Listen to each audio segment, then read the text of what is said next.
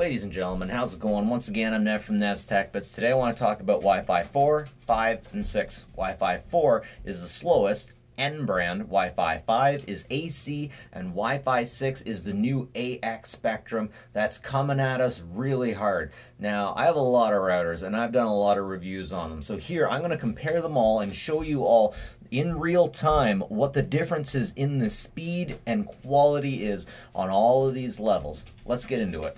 Okay, so Wi-Fi 4, or Wi-Fi brand N, was released in 2009, but it's still used quite a bit here and there. In order to represent this community, I have chosen the TP-Link 450 MBS, and I have also used an old Asus RT NIO. This thing I got used at a secondhand store for $4. This thing, you can actually get this new on Amazon for about $40 right now, so they're still releasing Wi-Fi 4 new. Next up, we got Wi-Fi 5 or Wi-Fi AC. If you're getting into AC, then you're starting to get into dual band units. Now, Wi-Fi N operates on the 2.4 gigahertz wave spectrum, and normally that means that you can push out your information farther. Lower waves will get through walls and plate glass, however 5G will not, and 5G is the other band. So once again, the lower bands will go farther. So the AC 2600 is what I have to represent this unit, that's TP-Link, and I also have a D-Link unit to represent the speeds of Wi-Fi 5. It should be said that for the most part, Wi-Fi 5 is what everyone and their brothers are on right now. Wi-Fi 6 is the new and upcoming thing. But within this video, I want to throw down the idea, do we even need it? We will also be testing out the AC band with this, the Asus 802.11 AC. In order to represent Wi-Fi 6, we're going to be using this D-Link EXO AX Wi-Fi 6 unit and an AX TP-Link 1800. Now, one of the things that I want to focus on is the speed, because the Wi-Fi 6 is all about speed. They all argue that you can get up to a maximum of so much, but I want to test, actually, on a local area network, transferring from computer to computer, how much speed I can get. First off, Wi-Fi 4, we're going to take a look at this bargain basement Asus. I got this for $4 at a second-hand store, and let's see how fast it goes. I gotta say, the bargain basement definitely passes the Fortnite test. This is my Xbox One, and it plays without lag, no problems. Next up, let's check a local area network test. The monitor on my left is my Alexandrian backup. That's where I save all of my stuff, and on the right is where I do all of my work. So, as we can see here, while I'm trying to do a transfer, I can't get much over 1 megabyte a second, and that's pretty low. Like, it might get you by, but it's also really rocky. However, it plays video fine. This is 1080p at least, and it looks just fine. So here I'm getting a super close look at it, and I'm not seeing anything jagged. This thing's pretty smooth. I'm really impressed for a $4 router that I got at a secondhand store, but it is Asus, and Asus makes great routers. Unfortunately, when it comes to the speed test, 10 down. Unfortunately, Wi-Fi 4 is a slow download speed on all of my routers. Now, so just for comparison, this is a new unit that, once again, was purchased new off of Amazon, and I'm honestly getting about the same results. Let's take a look. Okay, so over the local area network, I can still only get about 1.5 megabytes per second at the best, and it's still a little glitchy. It comes and goes. It isn't as all there as it could be. Now, one thing I gotta say is definitely the more antennas you have, the better, because if you have a dual band, then it can communicate back and forth at the same time. If you have a single antenna, so antennas can only talk to one unit at a time, and honestly, the more antennas you have, the better. And the original unit that I got at the second-hand store probably wouldn't be good for multiple people as good as this new TP-Link would be, because it has more antennas. So at this point, I can't really recommend that anyone go out and buy a wireless N unless they really don't have the money. I mean, you're going to see soon the difference between the download speed between a Wi-Fi N4 and a Wi-Fi AC 5 unit. You'll take a look and you'll see why. Next up, let's take a look at the AC units. This is Wi-Fi 5. I have a TP-Link and I have an Asus that we want to test out on here. Let's go to the tests. So this is what I'm talking about when I say you really should get an AC or a Wi-Fi 5 unit and not an N or a Wi-Fi 4 unit. Look at the difference between the download speed. On the N or the 4, I got 10 megabits, and on this I get 125 megabits, and that's as high as my provider will give it to me. So I definitely recommend, if you got a little extra coin, then spend about 80 bucks and make sure you get an AC Wi-Fi 5 unit. The local area network speed transferring from my Alexandrian backup to my power station, this is all with line of sight, I must say, all with Wi-Fi. I can get a maximum of about 30 megabytes a second, and that's nice. It's nowhere near what they advertise the maximum is. I think it's about 1/10 the difference, but this is what you're actually going to see in the actual place. I did not lie about the Wi-Fi top speed. I did not do it. It's not true. It's not. Oh, hi, Mark. So yeah, I gotta say, it streams beautifully. I have no issue at all. And yeah, gaming, once again, looks great. I got the other kids on my Wi-Fi, and yeah, no problems. Next up, let's have a look at the Asus AC1900 and see how she transfers.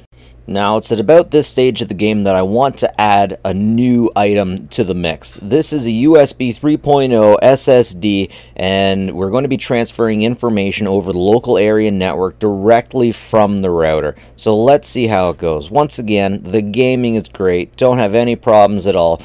Gaming is great on all of these systems now, so I'm just going to stop putting in the gamer benchmark from here.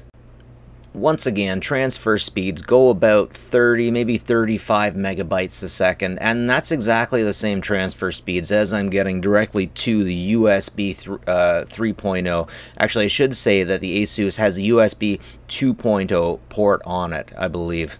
Now, here's just a test to show you the M2 USB 3.0 actually is plugged in, and it has the best transfer rates. Look at this, I'm transferring like 200, 300 megabytes a second.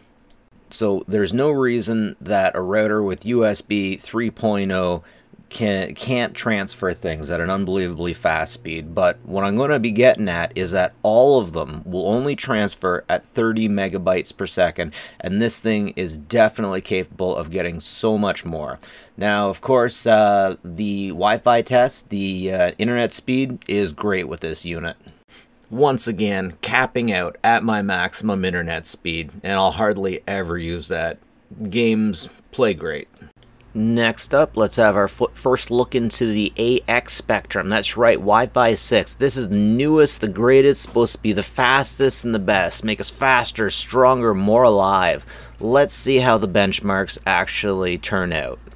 Once again, my local area network, my Wi-Fi speed from the provider is absolutely maxed out by this unit. Now, I want to show you that within the settings, this unit advertises, or this unit says within Windows is capable of 1.2 gigabits per second. Unfortunately, while I'm hooking up and I'm transferring, I can only get 30 megabytes a second, so I really don't know what's up with that. It doesn't make a whole lot of sense to me, and no one's managed to explain why this happens. I've heard some people say that Wi-Fi 6 runs really hot, but so far I haven't had this thing running too hot for me. It got a little bit warm, but that's about it.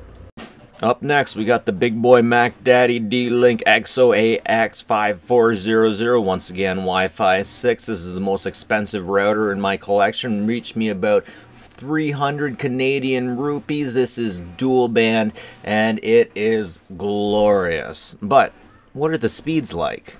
I mean, the picture on the back is pretty impressive, so this thing should be pretty good, right? Man, this thing almost looks intimidating. You know how there are a lot of people that have a hard time with 5G? They think it'll kill us ultimately. Well, this is the 5G Wi-Fi. I feel like I could chase around a conspiracy theorist with this thing and legitimately scare them with the power output.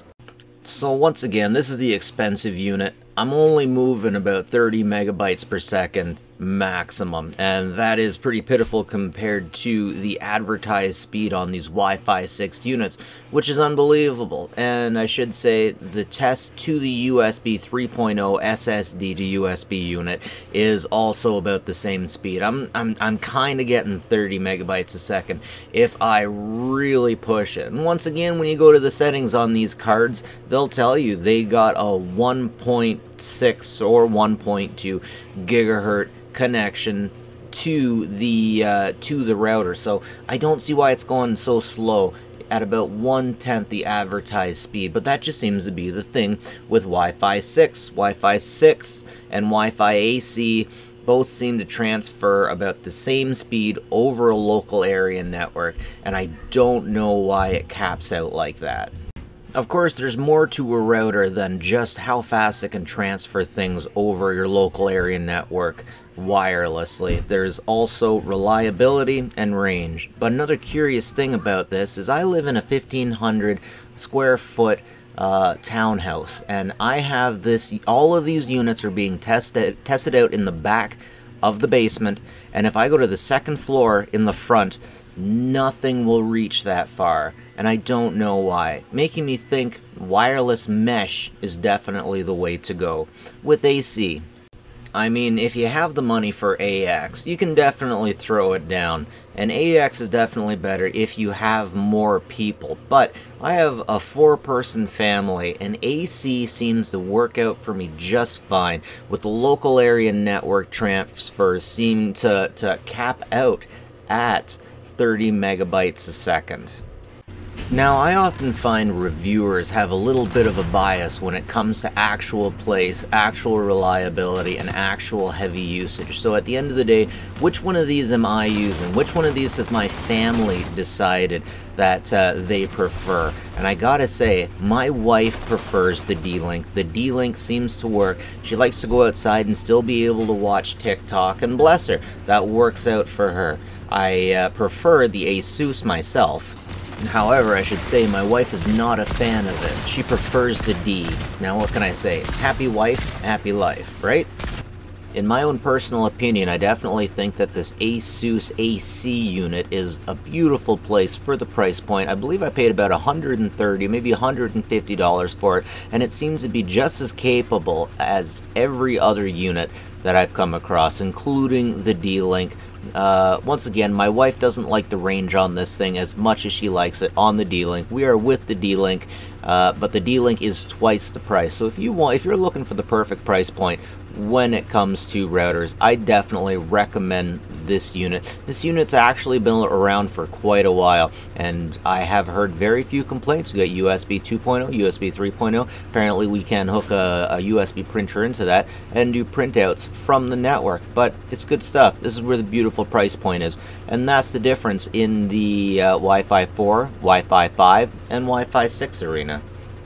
Now, I know I'm going to have some people that have already commented that you got to have a Wi-Fi 6 internet card within your computer in order to make it work. Well, check this out. I got 2 of them, and I ain't getting the high speeds that I think that I should be seeing if they're advertising these high-in-the-sky speeds. I expect to be able to get 1/3 of the speed output, and just not seeing it, unfortunately. But still, the speeds are fast, and as we can see, as time goes on, the speeds are getting better.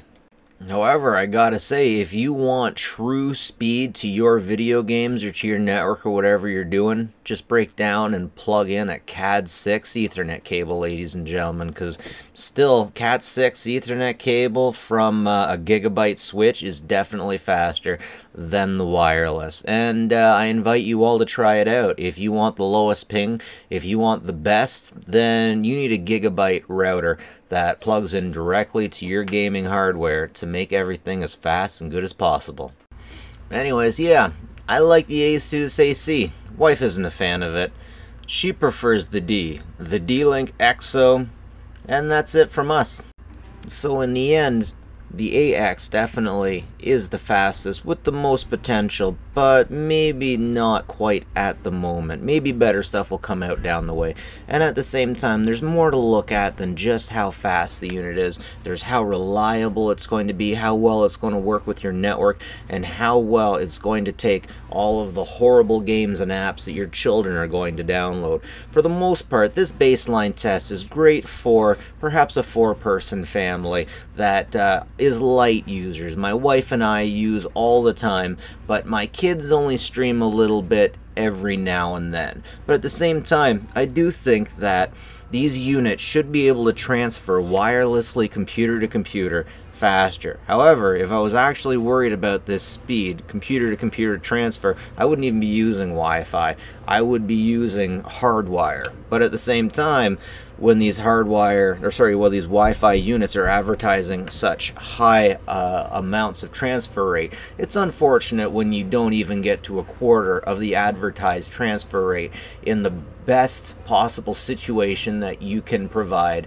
line of sight on a beautiful day inside with no electromagnetic radiation, basically. Anyways, that's it for me. Neff from Neff's Tech Bits. Like and subscribe if you like this stuff. Always appreciate it. Or if I missed something, if you could teach me something, I would appreciate it if you left me a comment. That's awesome. Anyways, have a good one, folks, and take care of each other.